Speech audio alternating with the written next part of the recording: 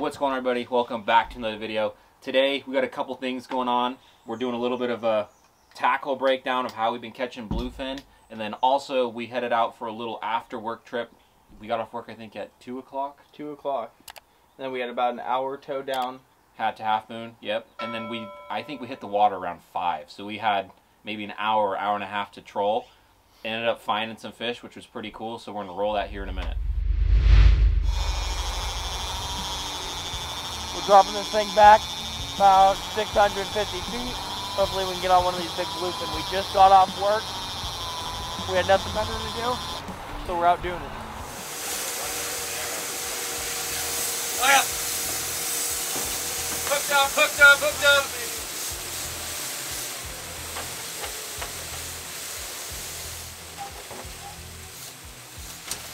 Do that rod, Dustin. What? Do that rod, dude. That one? Just move it. Over me. Over me. Move it. Move it.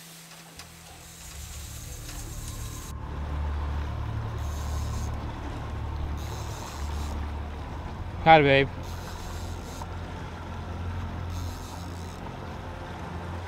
Okay, guys, so it's a little scary. We got that other rod tangled in this rod with this fish. Dustin's on him right now. We're staying tight. We're gonna catch this one.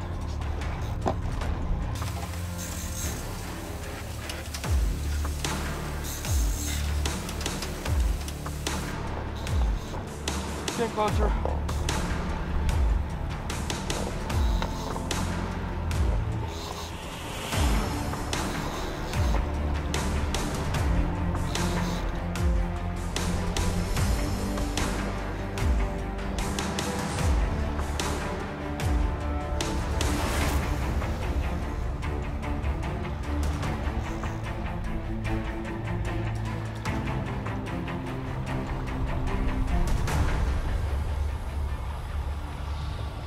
That evening bite. After work, baby. After work thunder.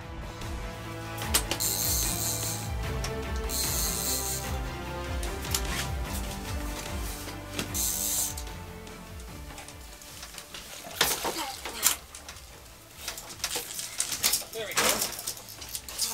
It counts. It's a fish. Oh. Not the giants we're looking for, but for an after work fish, that's not a bad fish at all.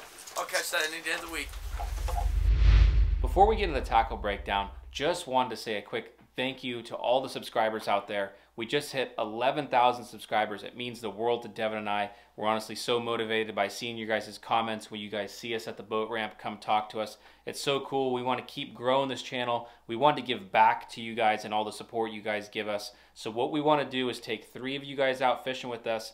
And what you need to do to be entered in that is we need you to go follow our Instagram page, and then on our YouTube video here, you need to comment the word done, and that's going to put you in a randomized contest. We're going to take 3 of you guys out fishing with us. One last quick thing before we get into the video is that last year we won an award. It was the Die Hard Fishing Award for the best fishing video of the year, and Die Hard posted a poll on his Instagram page in December last year. You guys voted on it. We won that award. We just wanted to share that with you guys and say thank you so much, because we never would have thought that would have happened, especially since our channel was so new. We just started in July last year and we won that award. So thank you guys so much for voting on that, giving us the support. It gives us the motivation to keep making these videos. We're going to keep trying to make the quality and make great videos for you guys.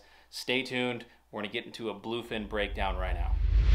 Okay, so we want to talk to you guys a little bit about how we've been catching these fish and what gear we've been using to catch these fish. First, we want to start off with the rod and reel. The reel we've been using is a Okuma SLX 50 wide. This is actually only a single speed reel. We haven't really found a need to use 2 speeds yet. You know, so typically we're just cranking in on these fish, and then as soon as they start doing their pinwheel, we pick the rod out of the holder. Dustin's typically on the railing. I'll grab the gaff, and once that fish comes up, we'll stick them. And then you want a strong rod when you're on that rail, so we're using a Penn Carnage. Last year we ran the Okuma PCHs. We weren't the biggest fan because on the rail the back of the rods would totally get creased, and after a year, you know, they just weren't as nice as we'd like them, so we switched it up a little bit. So this is this is an 80 to a 150 class rod.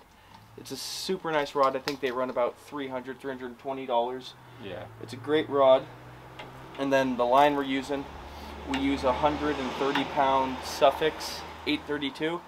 And then on the leader material, you know, you can run mono, you can run fluoro. Caught them on both. We've caught them on both. We've caught them on different leader lengths. Typically, we want to run like a 50 to 100 foot leader. Right now, we have a 130-pound fluoro on. I believe it's from Seagar, and it's worked pretty good for us. But it's really what you prefer and how much you want to spend to go chase these fish, because the fluoro is super expensive. Some of the guys in Southern California, they're trolling 200-pound mono with maybe 25 to 50 foot a leader. So everybody does it different. I really think that the speed that you have and the color lure that you use and what your conditions are on the water are probably much more important than the exact leader line that you're using. Going back to the rods, last year, one of our previous videos, we caught them on that Okuma rod, and that was a 60 to 130 or 120? 120? Yeah, 120. Yeah, I think so. A little bit smaller rod, so we beefed up the rod because we try to get the fish in the boat as fast as we possibly can. We don't spend a lot of time really trying to fight the fish and have it be an hour or 2 hour fight. We're trying to get them in 15, 25 minutes maximum, because the faster you get that fish in the boat, that means you landed the fish and you're not losing that fish due to it pinwheeling or whatever you got going on. So then on our Mad Max, we switch that back hook out. We switch it to a treble hook. I believe this is an ST66 5/0, and it's just so you don't. If a fish bites this thing with this giant treble hook, it's getting stuck in the face. It's going down its throat. These treble hooks are super strong.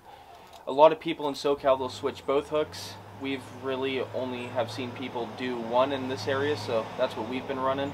It's been working really good. We haven't lost a fish yet, knock on wood. So we've been super happy with how everything's been performing. We've been doing pretty good this year. I think we have 9 fish in the boat. Yeah, on 3 trips. On 3 trips. Yeah. So it's been working for us. Another thing too is these things, they're going to get pretty beat up after you catch a couple fish. You can see that the paint's coming off. I don't really know, how critical the color is when they get beat up like this, but I would say what's more important to that is make sure right here where the hook attach or the split ring attachment is to your bait, make sure that's nice and straight, because we've landed fish and when we went to set the lure back in the water, it didn't swim right, and it's because this little piece where that split ring attached got bent over. And then check this one on the top too, and then check your one on the front of the lure. That's super important, because you want to make sure this thing's tracking true, because you're trolling pretty quickly, anywhere 10, 15, 18 miles an hour, and if it's not trolling right, it's never going to be going the way it should through the water. And a lot of people were curious about like what speed we troll in the comments. That's like a very tricky question, because we've caught them from 9 miles an hour all the way to 18 miles an hour pulling through a boil. So it's really just what those fish are willing to bite that day. And sometimes, most of the time, I'm driving because Devin's staying closer to the rod in case a fish bites, and he'll be yelling at me to slow down, and I'll be speeding up trying to pull through the school. And we've got bit at all different speeds, so we don't really know the exact speed. But the one thing I can say for sure is we do try to back it down if we're coming through the boil. We're not trying to be at 18. We have caught them at 18. Probably close to that 10 mile an hour range for sure. Definitely. And then on our setbacks, we typically run 3 rods. We've tried to run 4. It kind of gets hectic, especially when there's only 2 of us fishing or 3 of us fishing, just because you got to burn those reels in.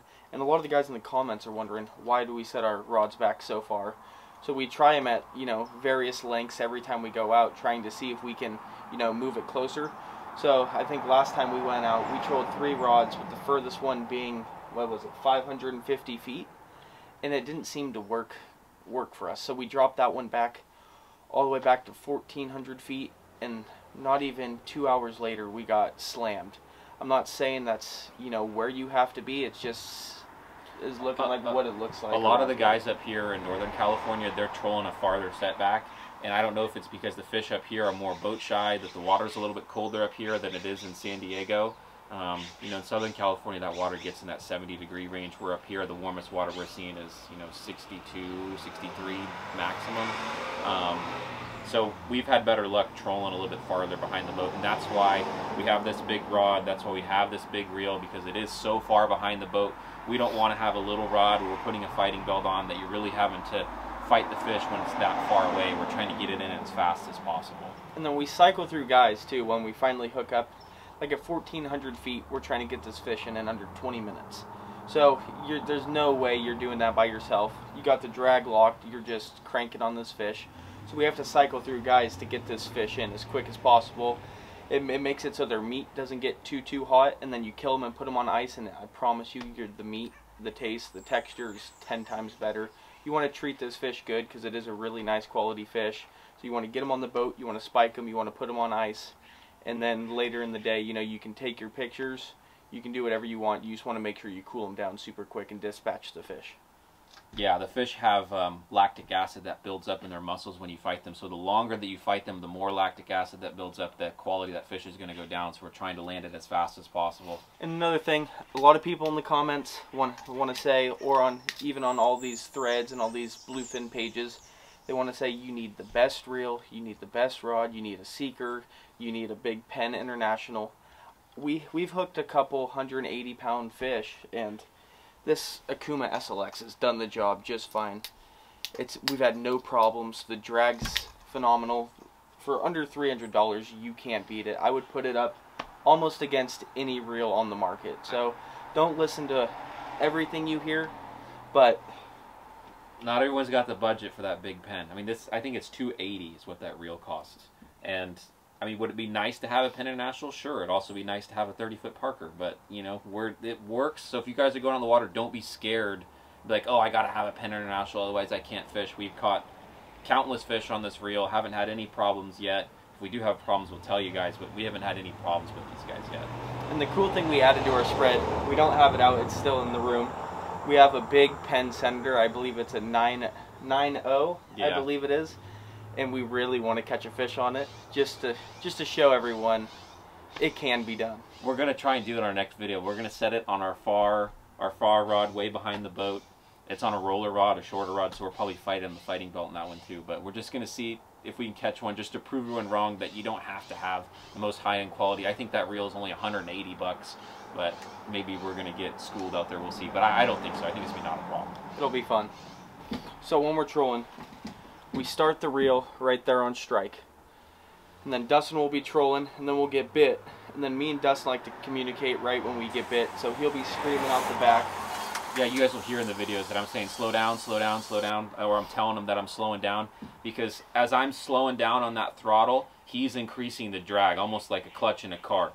So I'm on the throttle, he's on the brake there, trying to get that thing to go. So once he starts slowing down, you know, you click this button in here, and I'll just work it up nice and slow, and then once we pretty much get down to, you know, troll speed or idle speed, yeah. I'll crank it all the way into full, and then you'll start to see that, you know, that fish slow down. And then once he finally stops, then I'll start, you know, working on him, and I'll work on him for a couple minutes, and then working on these, you know, 50 class reels with the big fish on the end is a pain. It really is a pain. So that's another reason why you cycle through, is because it really is a workout. Oh yeah, you get burned out when we're cranking as hard as you possibly can on that fish. It's not sitting there, you know, pulling on the rod and, you know, reeling down to it. We're cranking as hard as we can to get as much line as that reel as fast as possible. And a lot of the times the reel won't even let you reel on the fish when the fish is really pulling against you. Yeah. So a lot of the times we'll grab the line with our, you know, our other hand, and we'll actually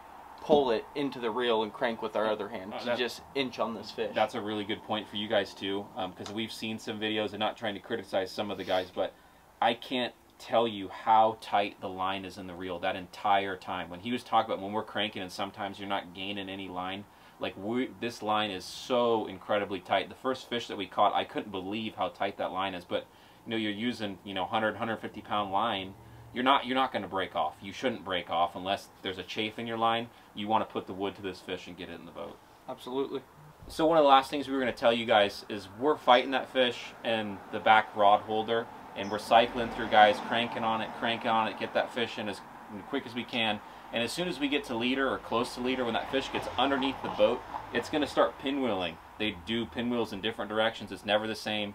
Sometimes they'll pinwheel where they'll come way under the boat and they'll go way out shallow. And then sometimes they'll just do more of a tight pinwheel where they stay deep the whole time. Regardless of when that fish is pinwheeling or how it's pinwheeling, we're making sure that rod is out of that rod holder and it's on the rail. That's what these rods are designed for. It is a rail rod. That's why it has... So the grip comes all the way up to the first guide. Ooh, stuck here. Yeah. That's why this grip comes all the way up here. This thing is stout. It's designed so you can set this on a rail or a gunnel, and you can really put the wood to that fish and get them in quick. So when it's on that rail, there's various different ways you can get that fish in. You can just have it tight and just kind of keep trying to gain on them. For me, I try to pull down on that fish and reel into him, pull down, and it's a game of inches. You're not gaining a lot of line at that point. If you had a 2-speed, maybe you could gain a little bit more, but this has worked out for us just fine. When they're going on that wide swing, you definitely want to have a long gaff. I don't know if we have one here, actually. Yeah, so we have these long gaffs. Last year, I ordered some hooks off of Militant Tackle. I believe they're 4-inch or they're the 3-inch Mustad gaff hooks, and I just bought these hardwood dowel rods from like Home Depot. So I think this gaff at the end of the day costed around $50, maybe $40. Probably hard for you guys to see, but they're pretty long. How long is this one? This one's 8 feet, and this one's 6, I think. 6 and an 8. And then I just got some paracord and I wrapped it. You can look it up on via YouTube. I learned this method from Real Ventures Hawaii, I believe his name is, from Hawaii. Awesome channel, dude catches a bunch of fish. But then we just got some epoxy, ran some epoxy over it, made sure you tied that gaff hook pretty good. And these gaffs have been truly amazing for us, and they're only, $40-50 a pop. They definitely helped us land some fish for sure, because some of the fish, they'd swing real wide, and whoever's on the gaff, they're able to reach out there pretty far outside the boat, stick them, the best spot. And that's another thing too, you want to try to gaff the fish in the head as much as you can, but I mean, if you're sticking them, you're sticking them. If you get them in the tail, you get them in the loin, oh well, at least you land. It's better to land the fish than lose the fish. So, absolutely. Well, we hope that this helped you guys out. We hope that you guys take this information and use it and catch some fish. If you do catch some fish using this information, let us know in the comments below. If you guys have other questions, make sure you guys, shoot us a DM on Instagram or comment in the comments below if you got questions. I think we covered most of the things of how we've been catching the fish up here. We'll see you on the next one.